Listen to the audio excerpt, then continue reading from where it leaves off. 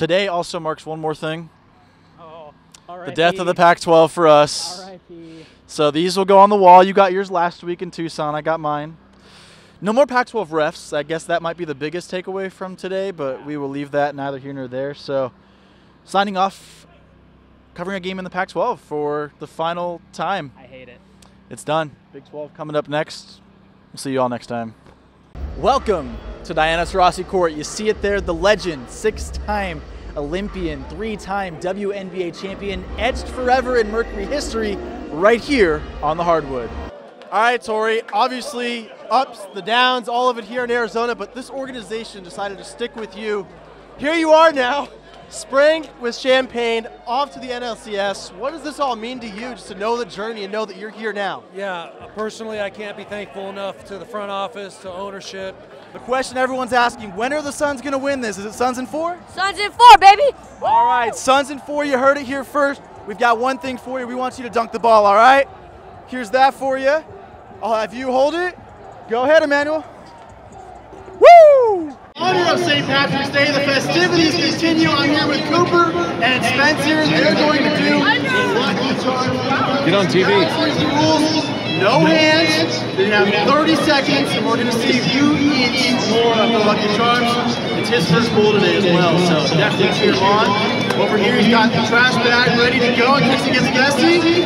All right, enough talking. Go ahead and start in 3, 2, 1. Let him eat. Oh, you guys got right in there. Look at that. Get in up close on that. Oh, yeah.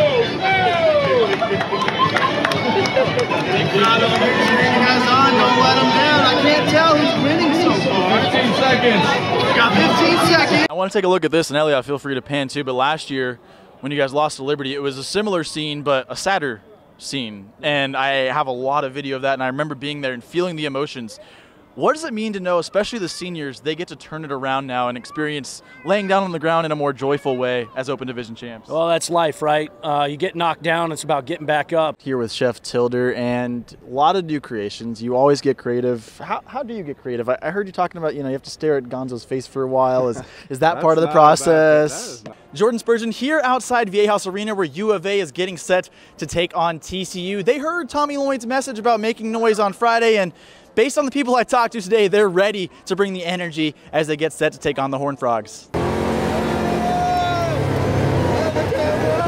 So a videographer's worst nightmare when you're told drive through the mud, don't go super fast, because now you can see we're going to stay muddy. So when you see mud everywhere, sure Colin can advise this, don't go racing through it.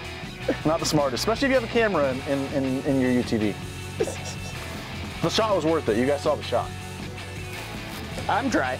So we're good. Colin's dry. I'm dry, so we're good. Last thing I got for you too, everyone's realizing, okay, this team is talented. You bring in new players as well, but something that I've really noticed is the players that you have on this team are good people. The community involvement that I've seen from guys like a Brandon Fott, who I'm chatting with, I mean, it's remarkable. How does it feel to know that your players are doing everything they can, not just on the field here at Chase Field and all over Major League Baseball, but across the community? Yeah, Jordan, thanks for noticing that. Hey, Sun Devil fans, we're 2 quarters away from the Territorial Cup, staying right here in Tempe for the 5th consecutive year.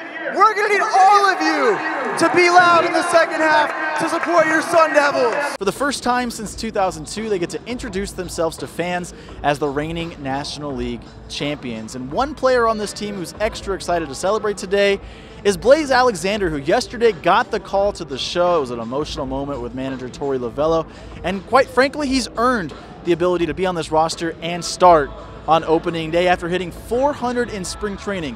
While that is impressive, what stands out more about Blaze Alexander is the energy he brings in the clubhouse and on the field. Manager Torey Lovello is excited to see what he does. 5, 4, 3, 2, 1. All right, face up, face up. All right, let's show the camera. Somebody's come back in.